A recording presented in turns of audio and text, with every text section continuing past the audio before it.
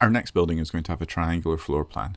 To do this, let's create a polygon plane either from the shelf or create polygon primitives and plane. And there we go. Let's switch to the channel box, and in our inputs, polyplane 1, select our subdivisions width, subdivisions height, and middle mouse button those both down to 1. We're going to switch into vertex mode. You can see that I still got symmetry switched on, so in the modeling toolkit, let's switch symmetry off, and now I can just select that front vertex and delete it. Just zoom out a little bit, and I'm going to just switch into face mode. There we go.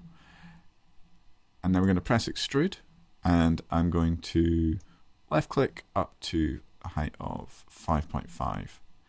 I'm going to press extrude again because I've still got that top polygon selected.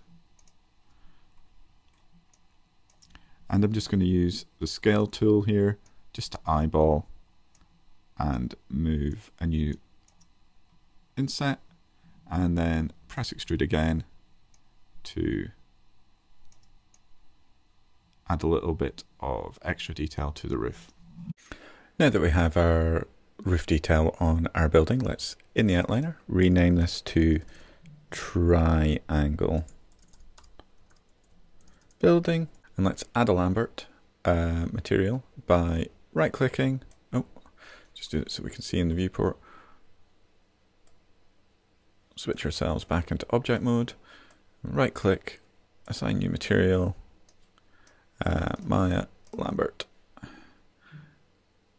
Roll that out, we can see Lambert 3. Let's rename that to triangle building Lambert, and let's set the color to white.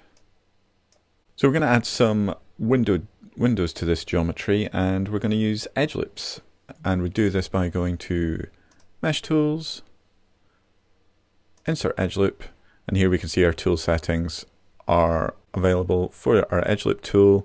And here's the icon. Just like in Cinema 4D, we've got an active icon for which tool is being used. The tool settings currently are correctly set up. We could do relative distance, but for this, multiple edge loops, number of edge loops 25, autocomplete, fixed quads, and then we just click on an edge, and there you go. You can see we have our 25 edge loops set up for us, which is great.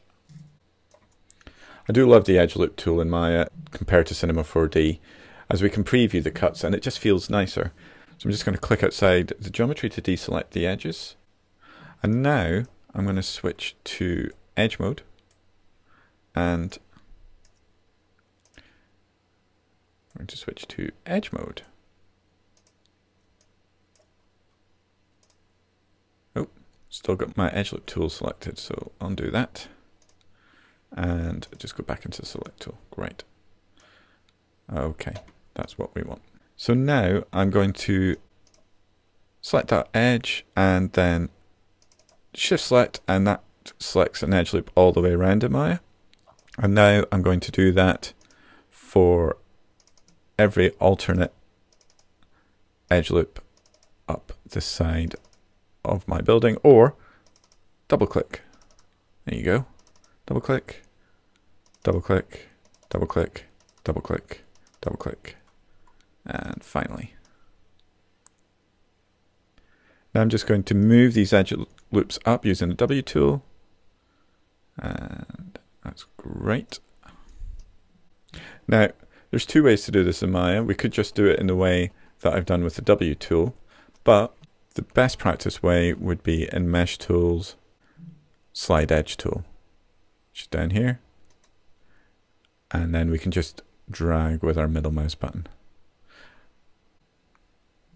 Now I'm just going to double click on each of the vertical edges.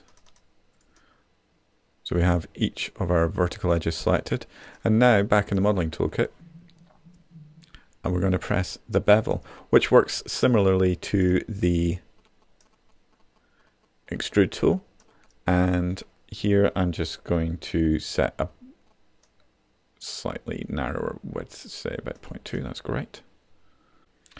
We can now select our windows, so I'm just going to switch back into face mode. And then here, there we go. With shift pressed, I can select. What I've done there is I haven't selected that, so I'm just undoing my selection, and there we go. Shift pressed, shift, double click, shift.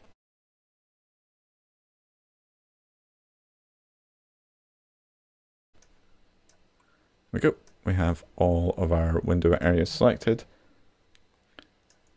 And as before, let's just make a new material, assign new material.